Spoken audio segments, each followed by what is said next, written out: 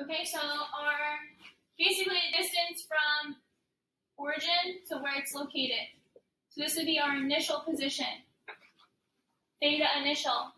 But this is where it stops at the 90-degree mark. This would be our final position, theta final. If it rotates from the positive x-axis, its change in position is positive, because we're going from positive 0 degrees to 90 degrees. So our change in position is final minus initial. So what's our change in angular position there of our cork or our popper? Sadie? 90 degrees. And that would be positive. If instead our poplar started here and then rotated to 3 pi over 2, or 270 degrees.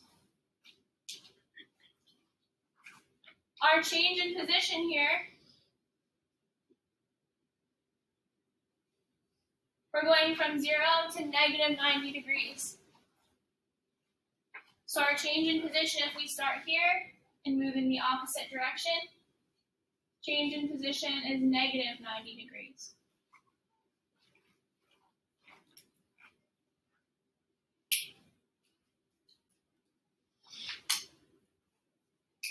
Okay, so what that tells us in terms of directions. If we move counterclockwise from the x-axis, we move in the positive direction, we rotate in the positive direction. If theta is measured clockwise in the opposite direction from the x-axis, the angular position is negative.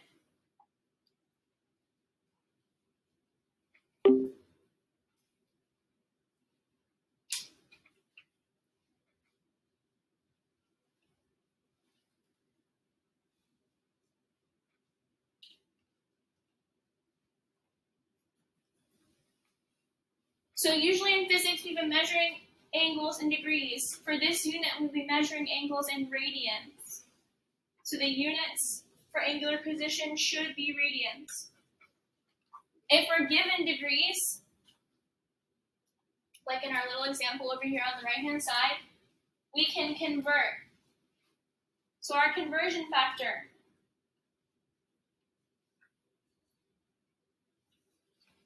if we're told that it makes 1 revolution, that's the same as 360 degrees, which is the same as 2 pi radians. All of those are equivalent statements.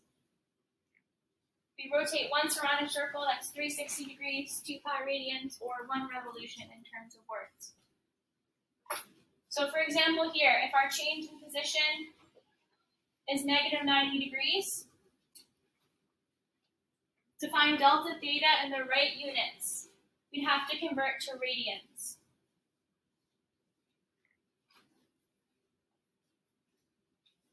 So you want degrees in the denominator and radians in the numerator. So that degrees will cancel out. There's 360 degrees and 2 pi radians. So that's a trick. You didn't have to memorize the unit circle.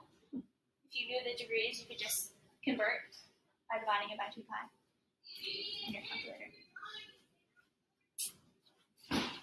Only you knew this 2 months ago, right? You couldn't use a calculator. So. Yeah. You couldn't use a calculator? No. Oh, okay. Makes sense. Okay, so you can leave it in terms of pi. In physics, we tend to write things in terms of decimals, which is probably going to be hard for you to get used to.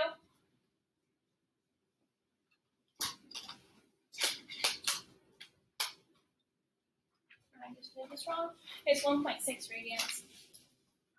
Negative 1.6 radians. Wait, so we have to change the mode on our calculator? That's a great question. So unless you're taking sine, cosine, or tangent of an angle, what mode your calculator in doesn't actually matter. Oh, so it doesn't. So it doesn't matter. Nope. Don't need to change the mode on your calculator. Great question. So negative 1.6 radians. Alright, so that's how we figure out the change in position of an object in terms of degrees and radians. We can also figure out how far that object has traveled. We call that the arc length S. We can find the linear distance it traveled by multiplying that change in angular position by the radius of the circle. So circumference is 2 pi times the radius. If we want the distance along an arc, a smaller amount, not the whole circle, we take whatever the change in angular position is and multiply it by the radius. So that's our next term. We call that arc length. So if we don't move around the entire circumference of a circle, we call that an arc. To figure out the length of that arc,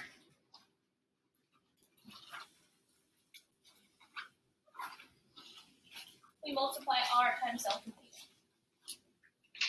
Okay, so I kind of have that image over here on the diagram already. But this is our arc length. This is how far we've traveled linearly. Here's the radius of our circle. This is our change in angular position. So the variable for arc length, we use a lowercase s. Arc length is lowercase s. So to find arc length, or what arc length is, it's a linear distance traveled by an object that moves in a circle. The linear distance an object travels around a circular path.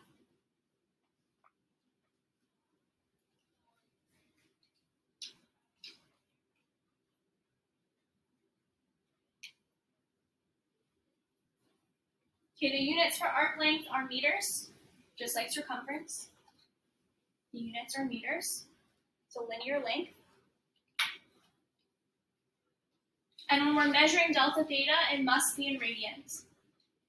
So angular position must be measured in radians in order for this equation to work, which is the SI unit.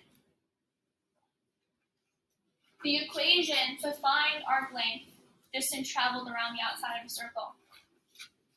We multiply the radius r by delta theta.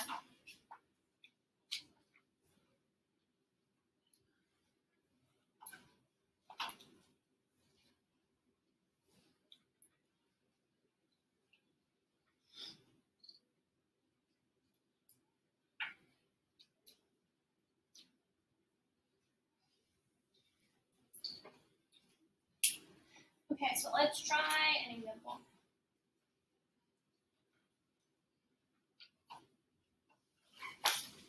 Okay, so suppose I walk 15 meters around a circle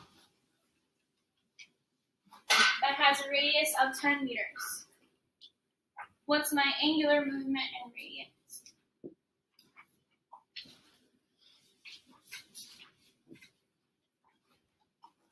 Okay, so here's our circular path of motion.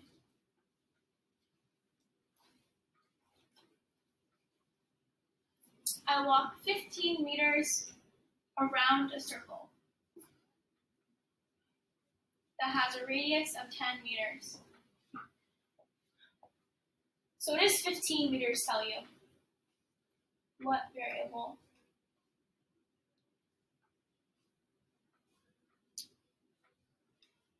Sadie? Yeah, the linear distance that we traveled around the path is our arc length. So that tells us our arc length S. So basically that tells us the exact linear distance that we walked. And we walked that distance around a circle whose radius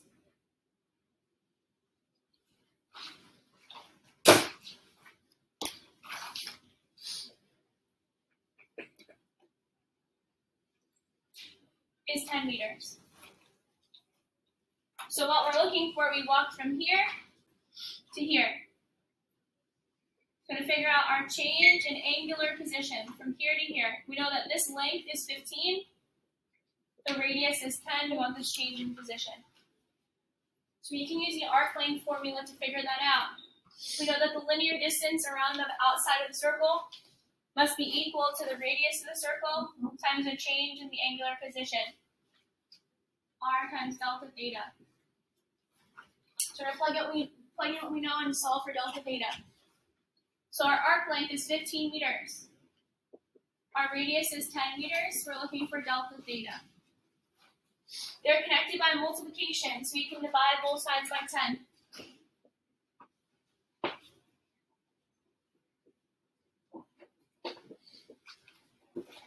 Anyone notice anything over here on the left-hand side?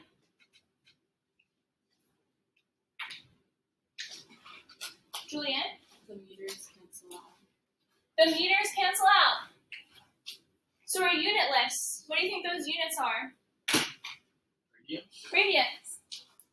So radians is an implicit degree, implicit unit. So you multiply meters times radians, you just get meters. So you have to know and remember that delta theta is measured in radians. So 10 divided by 15 divided by 10, we get 1.5 radians, which is about 90 degrees. So my diagram's off a little bit. We'd probably end up like over here somewhere. So about a fourth of the path we've walked so far. 1.5 radians. Okay. So this is how we figure out the linear distance, or how we find our change in position from the linear distance. Objects that move in a circle, their position changes, but they also have velocity. Okay, so we're talking about what that velocity is and how we figure that out. The velocity is dependent on how long it takes to rotate one time around, which is called the period. So we're first going to talk about what a period is before we can derive the velocity equation.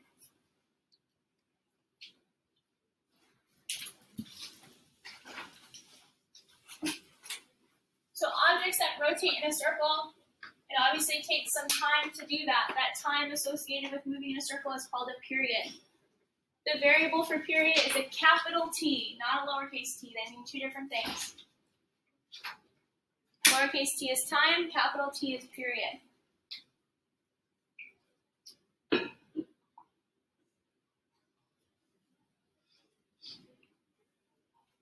That's funny that isn't that a saying, period T, right? Or am I wrong? Is that a saying? Yeah. So you remember it, period T. Variable. Okay.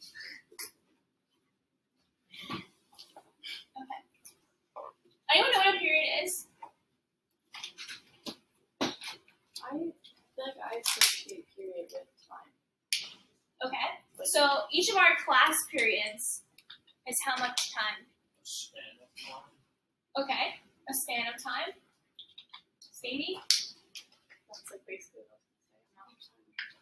Okay, so each period that we have in the day is the same amount of time. So it's the time it takes to get through one class period. It's the same. It's a constant amount of time. So that's what period is. It's a constant amount of time. So that period is the time it takes to make a rotation. So period is the time it takes a particle to complete one revolution, meaning it travels one circumference, 2 pi r. So it moves around the outside of the circle one singular time. The time it takes to do that is called the period. And the units for period are seconds. They're the same units as time. So that's what makes it easy to mix them up.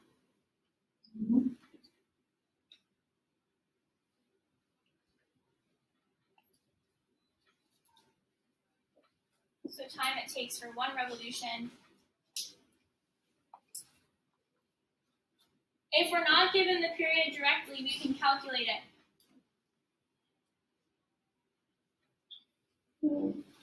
So period itself, to calculate it, we take the time and we divide by revolutions. That would give us the period. So for example,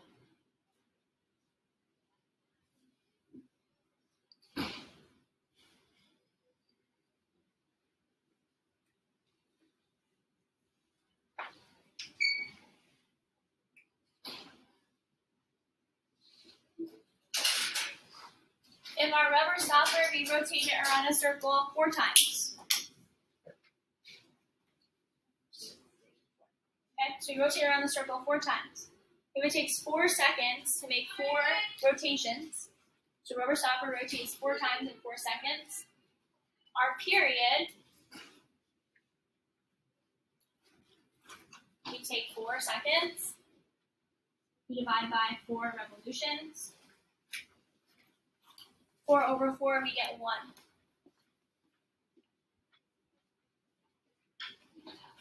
So it takes 1 second per revolution. 1 second per revolution.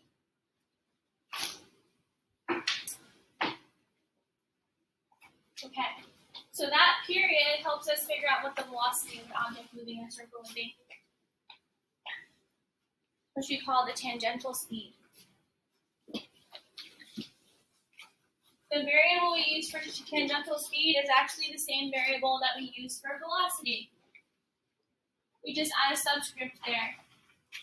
So the t in tangential is the subscript t. So our tangential speed, v sub t, is the speed at which an object moves around a circle. So it's the rate of travel of a circulating object. Is tangential velocity.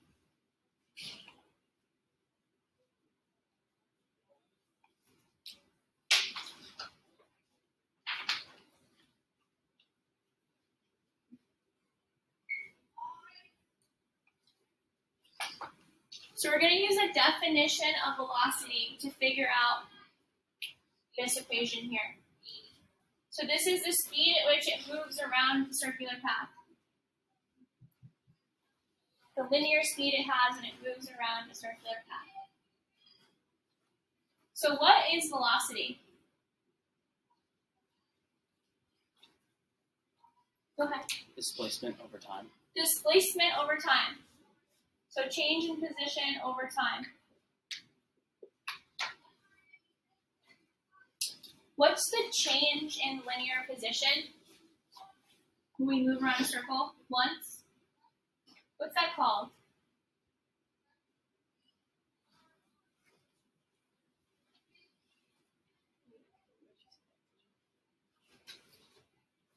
The change in position or the length of the outside of a circle. What's that called? Zoe? The circumference.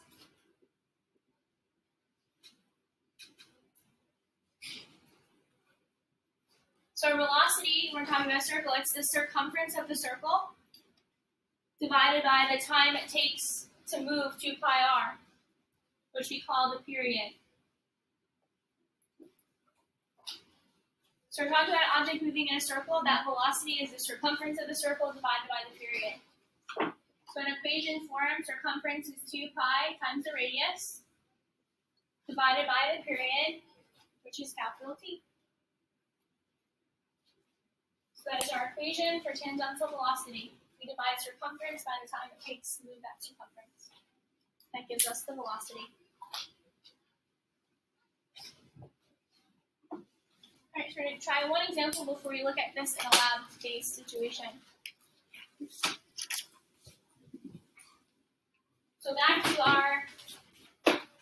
our rubber stopper rotating in a circle. We have a 0.5 kilogram mass attached to a 1.5 meter string. It is whirled in a horizontal circle. So turn it way above my head like this, like the last one. The stopper completes each revolution in 0.5 seconds. Find the tangential speed of the stopper as it moves in a circle. There's just so many new words.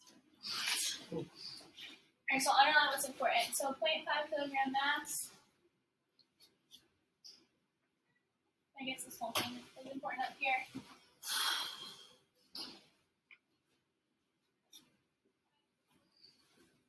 Yeah, the only thing that you can really cut out is the last segment of the word problem. So a 0.5 kilogram mass attached to the end of a 1.5 meter string.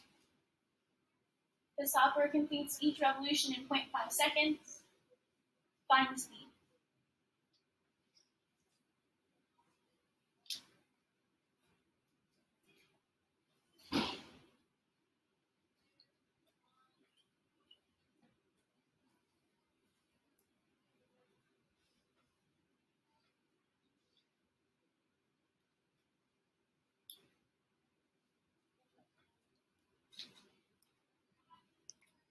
Okay.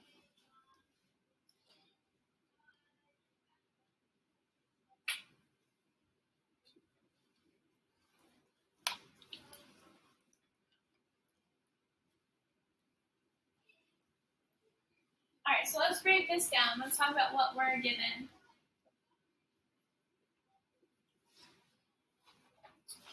So 0.5 kilograms is the mass. That actually doesn't help us with this one. That's something that we're given. What about the string is 1.5 meters? What does that tell us? The string is 1.5 meters. Ryan? The radius. The radius. The radius of that path has to be the length of that string, 1.5 meters. Okay, the stopper completes each revolution in 0.5 seconds. Sadie? The period. So period is time per one revolution. It takes 0.5 seconds to make one revolution. So that's our period. And what we're looking for is the velocity, the tangential velocity. Okay, so our equation, tangential velocity is the circumference, 2 pi r over the period, the time it takes to make that revolution. Okay, so 2 times pi times our radius, which is 1.5. Units need to be meters. They're given to us in meters, so we don't need to convert. And the period is 0.5 seconds. When you type this into your calculator, this whole thing in the numerator needs to be in parentheses. You must put a multiplication sign in between the 2 and the pi. If you just type in 2 pi, it doesn't multiply them. So 2 times pi times 1.5, close parentheses, divided by 0.5. You should get 18.9. Someone check me there? Yes. 18.9. Units are meters per second. It's a linear velocity. Units are meters per second.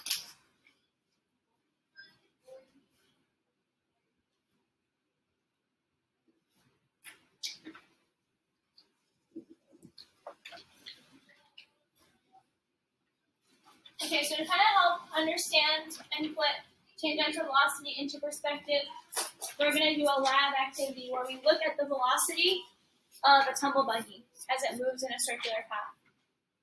So on the way into class, we took a handout off the table. We're going to transition to that handout. Chris, you're going to do a virtual version, so I'm going to post it in Google Classroom for you. So this next part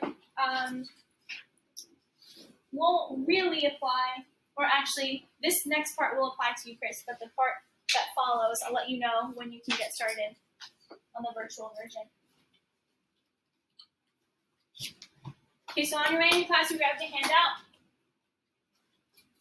We're basically going to calculate the tangential velocity of our buggy when the radius changes. So take a second, you're going to read through the background information. What I want you to do is come up with a purpose, so explain what the purpose of our lab is, and then a hypothesis statement.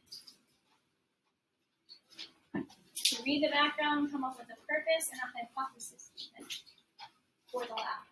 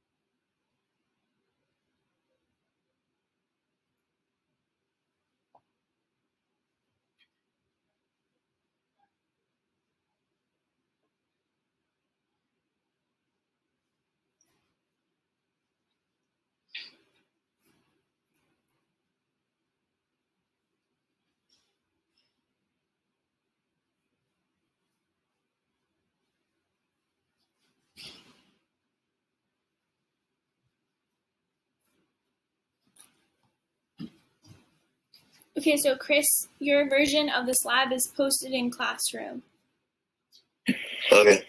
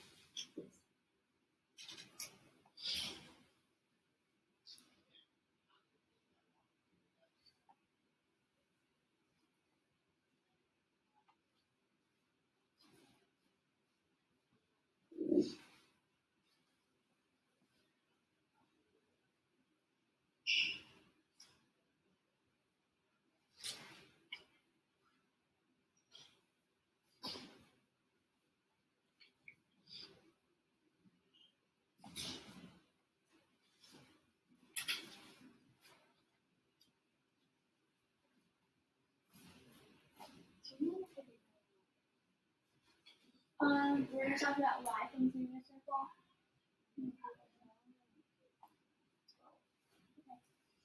It'll be posted in Classroom. I'm going to videotape it and just post whatever.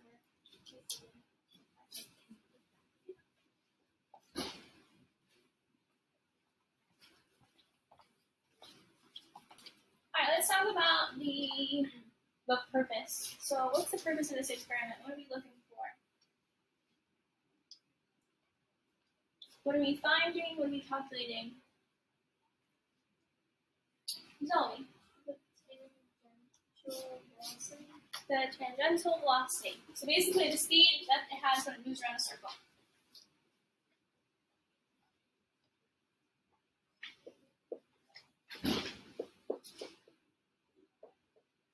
Okay, so find tangential speed for what?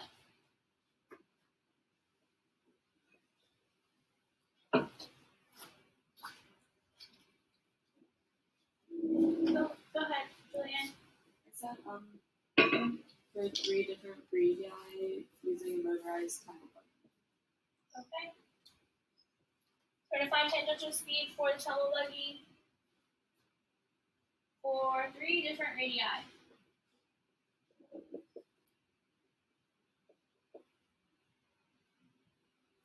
So plural of radius, 3 different radii. Okay, so hypothesis statement.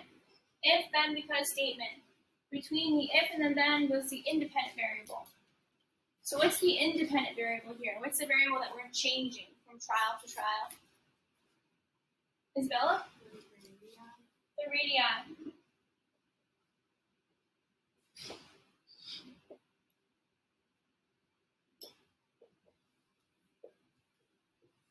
So if the radius decreases, you can say increase, decrease, or increase or decrease in this case. So we're changing the radii, it needs to change. So it's going to need to either increase or decrease. So if the radius decreases, then comes our dependent variable, the variable that we measure. So what are we measuring here or calculating here? Sadie? The tangential speed. Then the tangential speed will. So then you're going to fill in that blank. Your options are increase, decrease, stays the same. Because why you think so?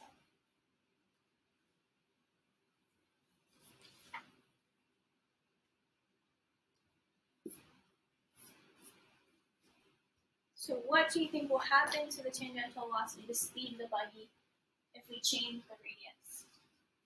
Will the speed of the buggy change? Will it increase? Will it decrease? Will it stay the same? Can I explain why you think so? For decreasing radius, is that just shortening how long we're measuring it for? We are shortening the length from the center of the circle to where the car is located. So that's our radius r, the radius of the circular path. we're going to make that radius shorter each time.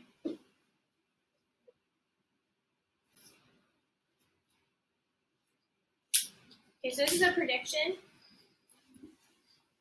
You may be wrong, you may be right, that's okay. That's what science is all about. So what do we think? Go ahead. I think if the radius decreases, the tangential speed will increase because it has a smaller path to go. Okay. So if radius decreases, less of a path, so more velocity. Okay. Brian, what do you think? I think it'll stay the same because both the period and circumference will increase. So it's like a ratio that cancel each other out. Okay, so if radius changes, period might change as well, which will keep the velocity the same. Okay. Other thoughts? Anyone say it decreases?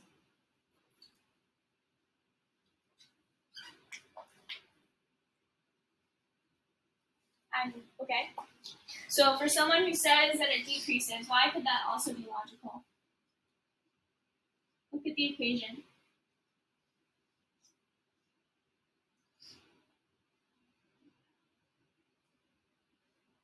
So Jackson thinks smaller radius, larger velocity. Brian thinks that as we decrease radius, period will decrease, so velocity will stay the same. What about someone who thinks decreasing radius would decrease velocity? It's possible if you look at the equation. So all three responses sort of make sense. There's one reasoning between all three of them. Let's figure out which one is actually true. So to do that, we're going to tie our buggy to a string to force it to move in a circle. Okay, so you do this naturally when you drive a car. Turning the wheel causes your car to move in a circular path of motion. This steering wheel doesn't actually work, so we can't do that. We have to tie it to a string to force it to move in a circle. So what we're going to do is you're going to first tie the string to the steering wheel. Okay, it must be to the steering wheel, otherwise your buggy's going to flip over. You're going to measure the length of that string in centimeters. You're going to record that in your data table. Okay, so let's say that my first length of my string is 91 centimeters. That's an over-exaggeration, but I'm going to measure from my steering wheel to the end of my string.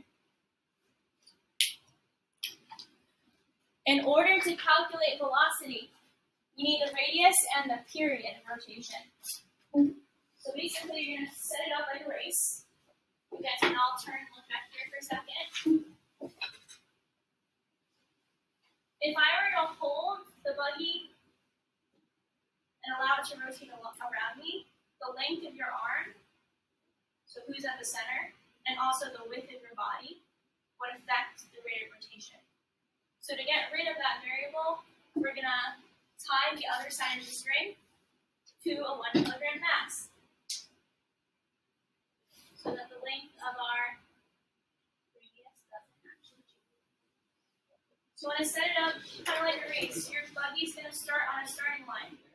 So I suggest you use the tiles in either the hallway or inside the classroom to be your starting line.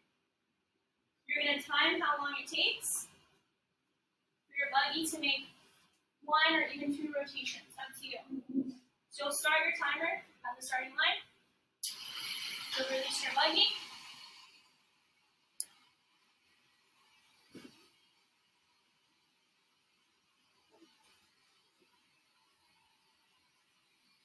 You will stop the timer once it reaches the starting line. You're going to record your data in seconds on your data table. So, Chris, this is the part that's not useful for you, so you can stop listening to me and start the lab. There's a digital simulation that helps you to calculate or record the data. So let's say it takes 1.2 seconds.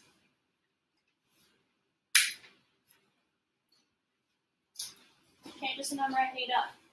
To make number of cycles, 1 revolution.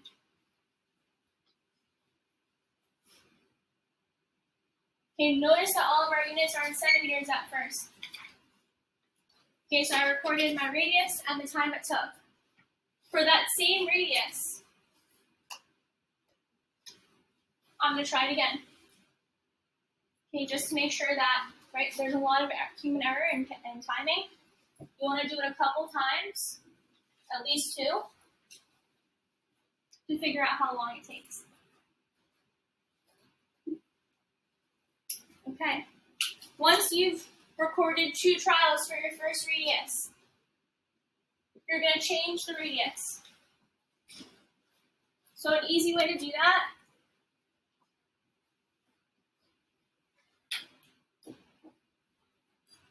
is to decrease it, make it smaller. So to make your radius smaller, you just add another knot somewhere a little bit further downstream.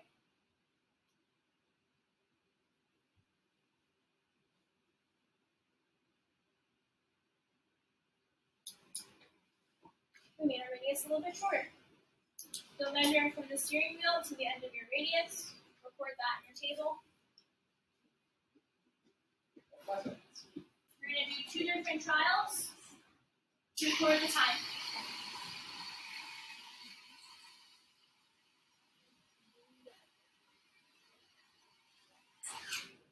Okay, I'll make the radius shorter 1 more time. So you're doing 3 different radii, 2 different trials for each. So this is 61 and 31. Okay, you'll record your times. Once you have the times, you can go ahead and calculate the velocity. To save some time today, we're going to cross out the column that says frequency. We'll come back to that later. If you time for just 1 rotation, your period and your time will be the same. To find circumference, there's a review on the back of that page. But circumference, you take 2 pi times the radius. So you're going to multiply this column by 2 pi. To find the velocity, we're first going to find it in centimeters per second. So you'll take your circumference, 2 pi r, and divide by your period.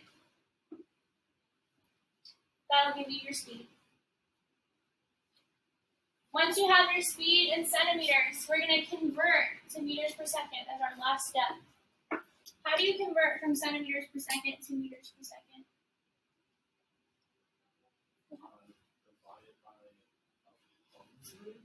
Absolutely. So you're going to divide this column by 100. That's going to go in this last column. You're going to round to 1 decimal place for the last column.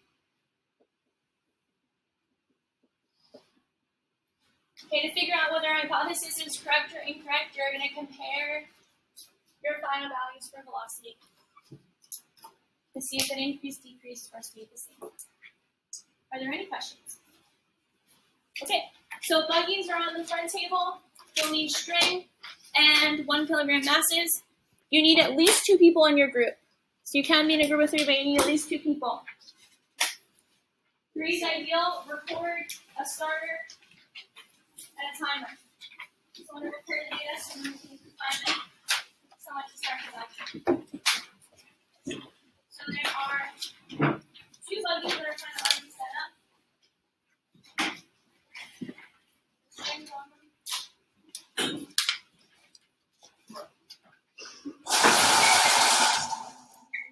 More materials are on this front table over here. Please feel free to use the hallway if you need.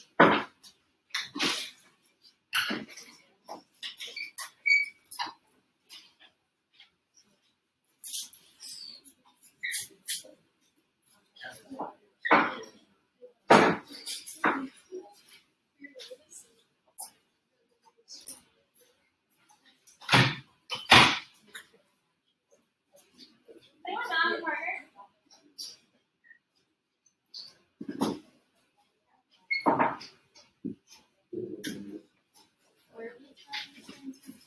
This here.